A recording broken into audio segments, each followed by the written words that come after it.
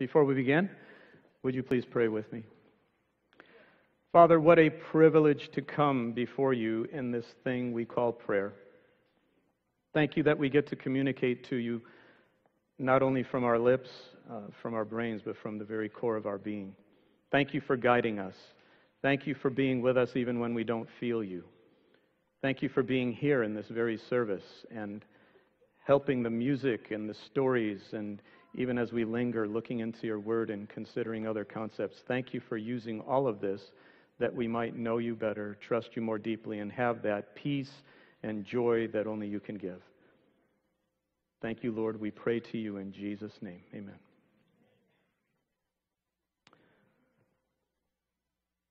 I think most of us would agree that teenagers have reputations. Oh, we're chuckling already. Come on, you know it. I'm looking into the eyes of many people who've already been through teenagehood. I look into the eyes of others who are still teenagers, and you know, you have a reputation, right? I know what many of you are thinking right now. What are they having for lunch? So teenagers have a reputation to consume vast amounts of food. They have a reputation for asking questions that sometimes adults fumble with. And unfortunately, teenagers often, present company excluded, of course, have a reputation for doing what kinds of things? Yeah, you want to fill in the blank with words like foolish, risky, maybe even downright stupid. If I were to ask how many of us have done something stupid during our teenage years, if we were all honest, well, you keep your hands. Thank you for your honesty, though. That's cool. I could have told many stories about myself, but I'm going to refrain from that.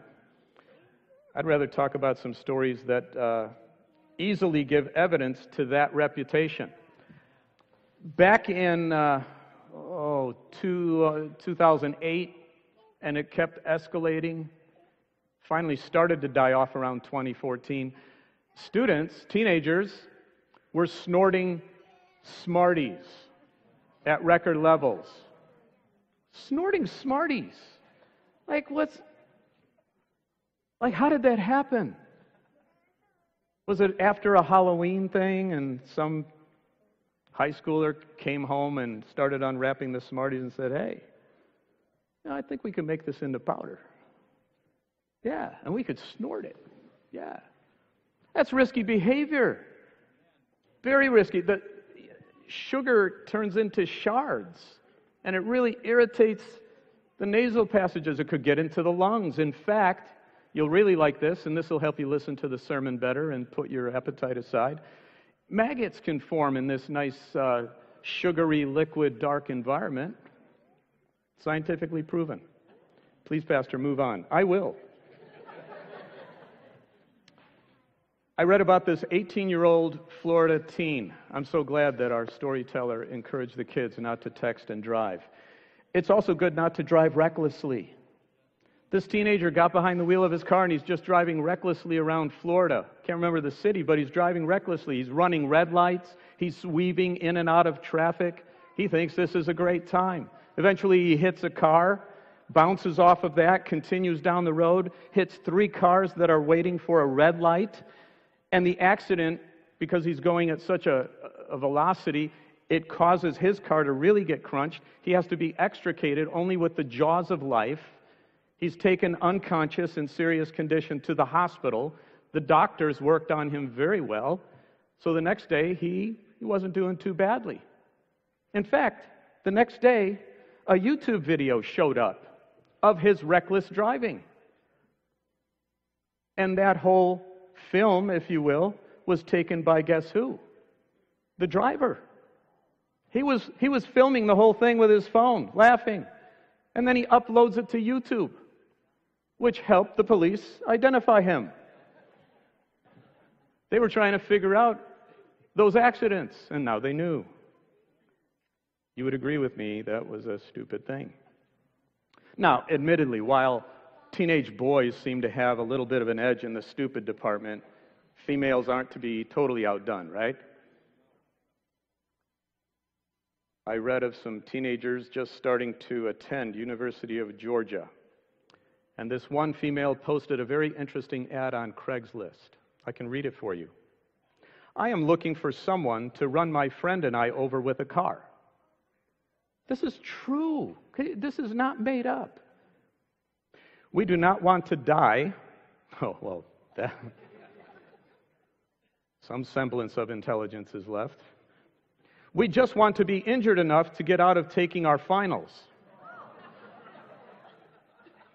You know the old saying, drastic times call for drastic measures. Yeah.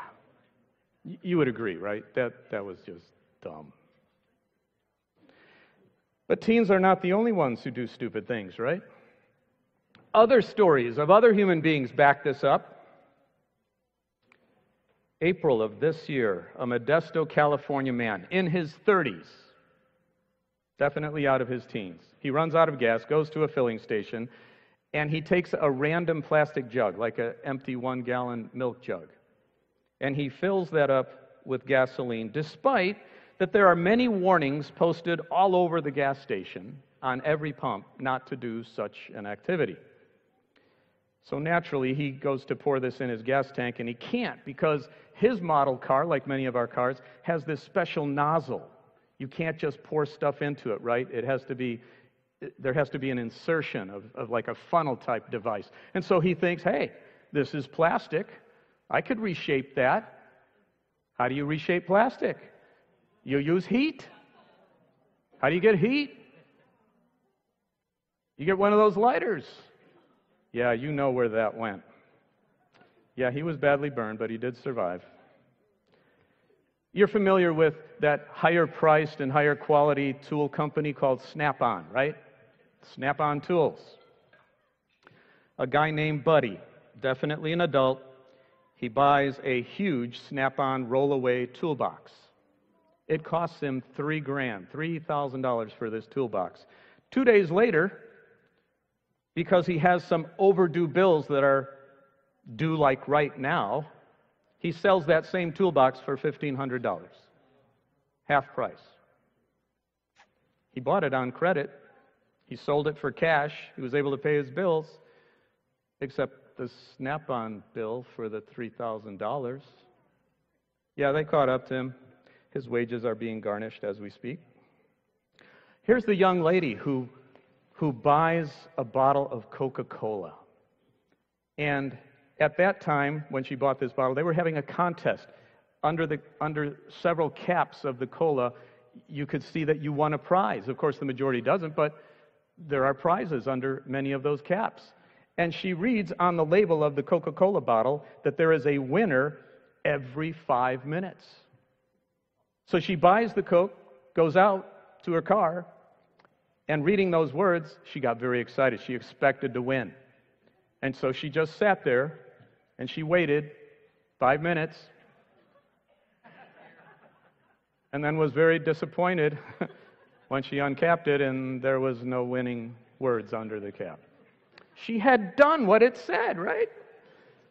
Every 5 minutes they lied to her until a friend explained it to her. On and on the stories go. Teens are not the only one. Adults do it too. One of my favorites is the convenience store robber. He goes in, and he has his hand in the pocket, with that gun look, and he tells the clerk behind the desk, "Give me all the money you have. Take everything out of the register, put it in a bag." She immediately gets out this brown paper bag, puts money in it, and while she's doing that, he looks behind her, and on the shelves behind her are these pint and half-pint bottles of liquor. So he points to a certain one. He says, "And throw that bottle in there too. Throw a bottle of that in there too." Well, she had gathered just from his mannerisms and speech that he might not be the sharpest pencil in the box. So she says, "Sir, I'm sorry, I can't do that." "What do you mean you can't do that?" "Well, I can't. I don't know if you're 21 or not." "I am 21. Put the bottle in there." "Yeah, but I don't know. So, I can lose my job. Please don't make me do that. I could lose my job. You're free to come around the counter, come over the counter, get it, but I don't want to lose my job. I'll just stand over here. Give me the bottle. I don't want to risk my job, sir. He reaches in his pocket, pulls out his driver's license, and slams it on the counter. Look!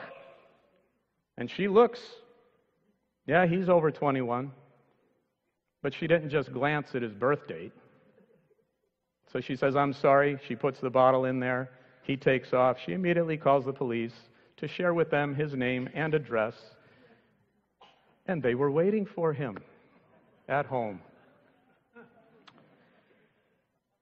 The truth is, probably without exception, all of us have done something stupid.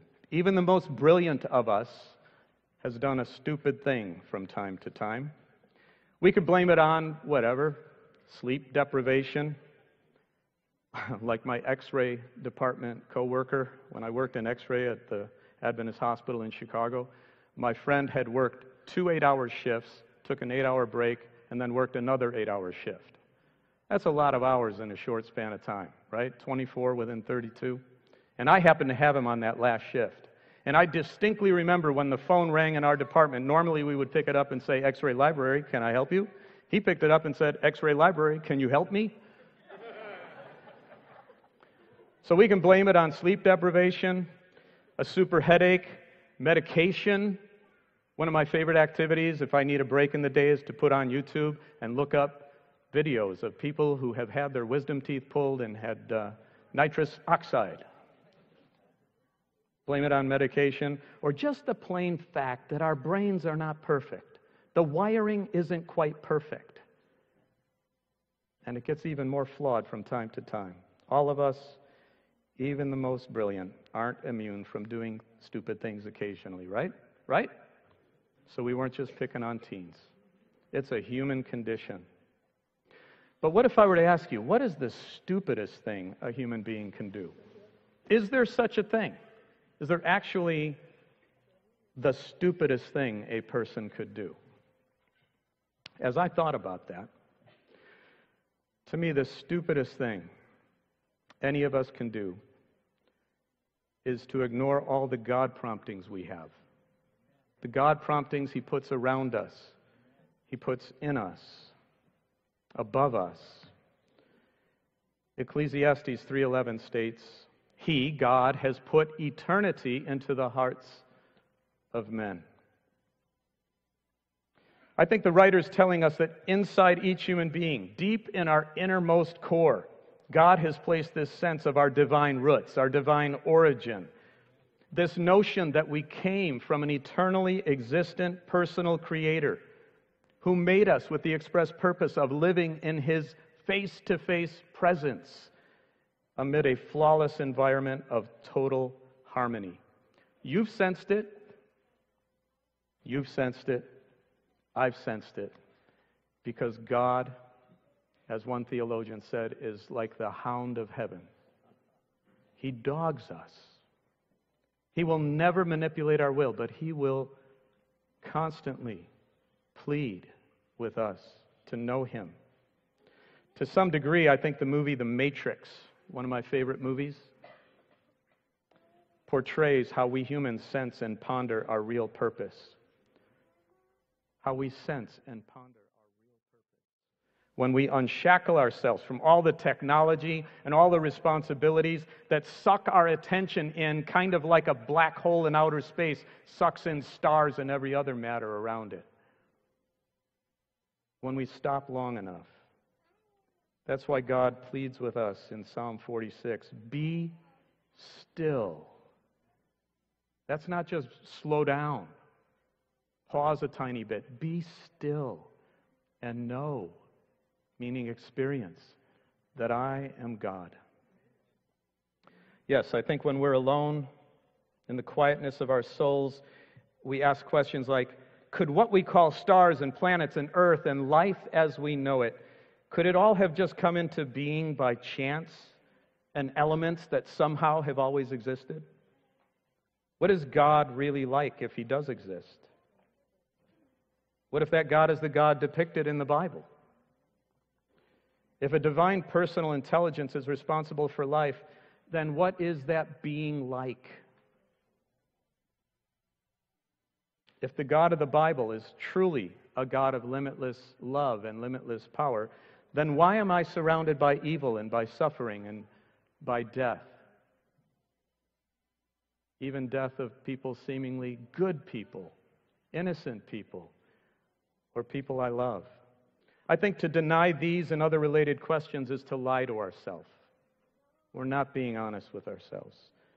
To believe Christian teachings without evidence, I think, could be very spiritually, intellectually irresponsible. In fact, I wonder how much faith one can have without tackling the questions surrounding the teachings of the Bible. I'm talking about good, open-hearted, open-minded questioning, honest searching. We all have questions, and with those questions come doubt. Doubt in some form. We try to deny it sometimes. We think God condemns it sometimes, but we all experience doubt at least at one time or another. I want to ponder this experience we call doubt, which, by the way, I think, as we discussed in my Bible class, could be a stepping stone towards actually knowing absolute truth.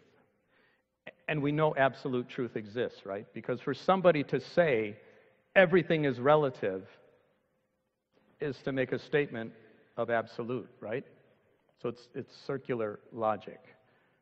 To say that there is absolutely no absolute truth is to state an absolute that at least the speaker thinks is truth, right? Anyway, back to exploring doubt. We've heard this word skeptic, right? You've heard the word skeptic. Maybe you've used the word skeptic. According to the Cambridge Dictionary, a skeptic is a person who doubts the truth or value of an idea or a belief.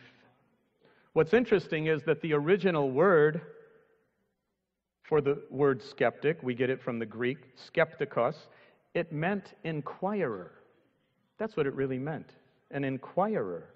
The meaning is not someone who disbelieves and then rests in that disbelief, but rather of someone who has doubts about an idea or a belief and looks further into the matter before drawing a conclusion. Got any skeptics out there? God, throughout the Bible, addresses this idea of skepticism. I believe Paul was inspired to write this: "Don't despise prophecies, but test everything, hold fast to what is good, and abstain from every form of evil." Test everything. Is there a Christian belief, is there an Adventist belief that you have a problem with?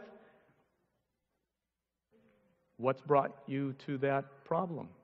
What are you doing to solve it, to answer it with something more concrete? How does God treat doubt? I want us to look at some Bible passages here very quickly. Think of the book of John. In chapter 1, you've got these disciples of John the Baptist who are looking at Jesus and they're like, "Where are you going?" They're really saying, "What are you about? We want to find out." And what does he do? He invites them to examine. "Come and see," he says. And that phrase catches on, and other disciples actually share that with one another. They invite others. Come and see. Examine. Do your research. One of my favorite Bible texts, John 7:24. Don't judge by mere appearance. Do yourself a favor. Look beyond mere appearance. Make a right judgment. When John the Baptizer was in prison, as we read there in Matthew 11, he expresses some doubt, doesn't he? He's in prison. He's languishing in prison. He had been the first to proclaim Jesus is the Messiah. He's the long-awaited Savior of the world, and now he's in a prison. It's not looking good for him. It's looking fairly grim, and yet Jesus is out there not helping him out. So he asks his disciples, "Go and ask him if he's the one, or should we wait for another?" Does Jesus, when those disciples of John come to him, does Jesus say, "You go tell John to get his act together. You tell him he's got to buck up, put his big faith pants on"? That's not what Jesus says. He says, "Tell John about the things I'm doing." And to paraphrase a bit, how what I'm doing correlates to all these prophecies about the Messiah And he will be able to see more and more how what I'm doing and what the Old Testament says the Messiah would do, they gel, they coincide. And we have John chapter 20 also. Jesus doesn't condemn Thomas. You remember Jesus appeared to the disciples, but Judas was missing because he had offed himself, right? And Thomas was missing, and we don't know why, but Jesus comes there in the evening of the day of the resurrection. That must have been one cool meeting. But Thomas isn't there. And when the disciples tell Thomas, who arrives later, hey, Jesus has been with us. We talked with him. We fellowshiped with him. We ate with him. He says, oh, I can't believe that. Not until I take my finger, put it in the nail wounds in his hands, and not until I take my hand and put it in the spear wound in his side. And 1 week later, Jesus shows up. And the first thing he says is, peace be to all of you. And then he looks at Thomas. He singles him out. And he says, Thomas, here I am. Here's my hand.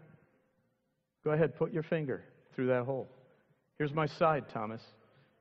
You can put your hand there. He doesn't rebuke him. By the way, we call Thomas the doubter. Please realize he was the only one who, when Jesus said he's going to go to Jerusalem and be crucified and die, it was Thomas who looked at the other disciples and said, let's go with him so we can die with him. That was Thomas. So don't just label him by that one story. Remember his whole life, right?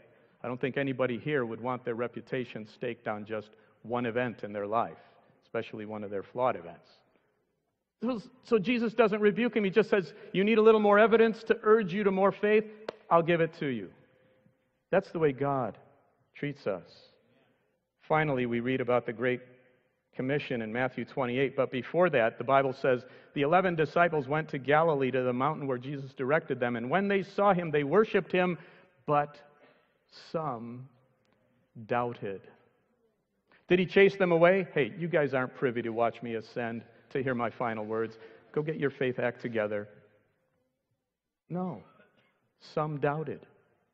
He didn't chase them away. He said, nobody who comes to me will I cast away. So we don't need to feel shame because we have doubts. They could be springboards to further research and greater faith. What we do with doubt could be negative, but doubt itself is not necessarily negative. If I have a doctor give me a diagnosis I don't like, I could say, you know what? I don't like that diagnosis. I'm not going to believe it. There you go. Am I better off? Probably not. But if I say, you know, I doubt that, and that doubt prompts me to get a second opinion, either I get confirmation or I get something else. Maybe I find out I don't have it after all, but I have more validation. Doubt alone isn't negative. It's what we do with it. So what about the realm of faith in God and the Bible? Well, I would say we do not have to kiss our brains goodbye to believe in God or to believe in the other teachings of the Bible. I like what Winston Churchill said. I like this statement he makes. Men occasionally stumble over the truth, but most of them pick themselves up and hurry off as if nothing ever happened. Think of that when it comes to the Bible. Think of that when it comes to faith in God and what's at stake. I urge all of us, wherever we are in our faith journeys, to check out the validity of the Bible. Do we have credible evidence that this isn't merely of a human design? I think we do. We can look at its origins, the lives of its writers, the incredible prophecies, archaeological validations. God gave us enough evidence to exercise faith. What about the story of Jesus?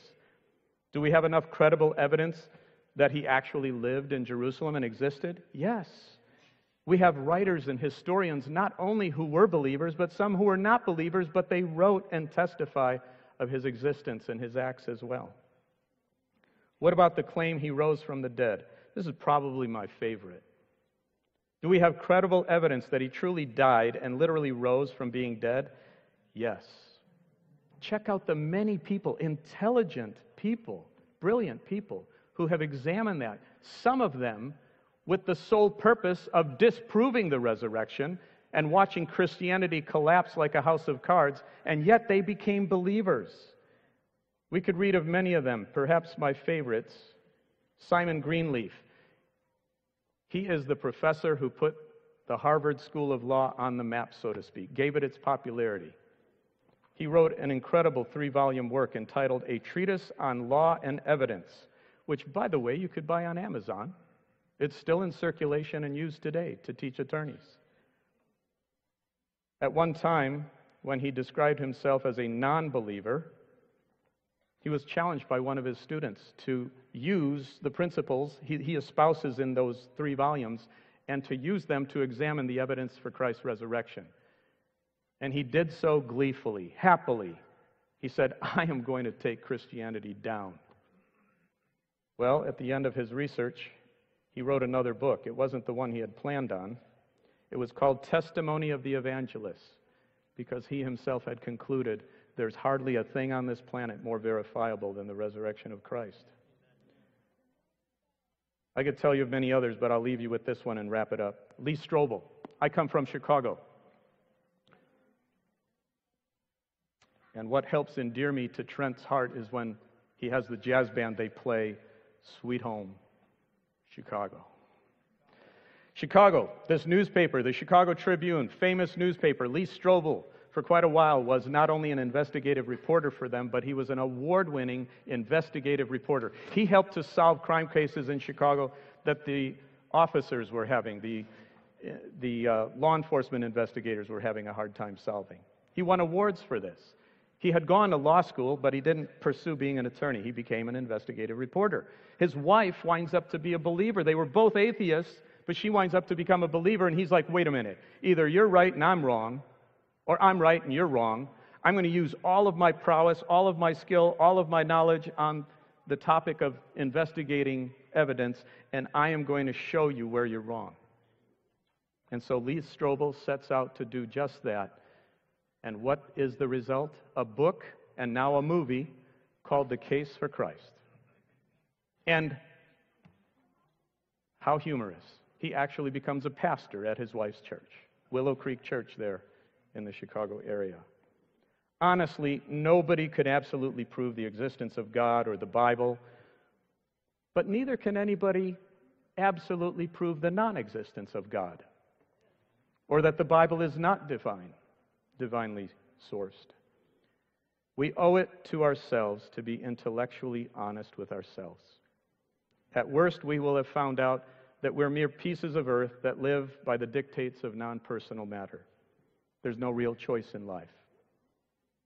At best, we will have found that a personal, beyond our imagination God lives and caringly oversees our lives, seeking to persuade us to know Him, to trust Him, and accept His gift of eternal life through Jesus Christ. And we may come to know and experience something that the prophet Jeremiah wrote.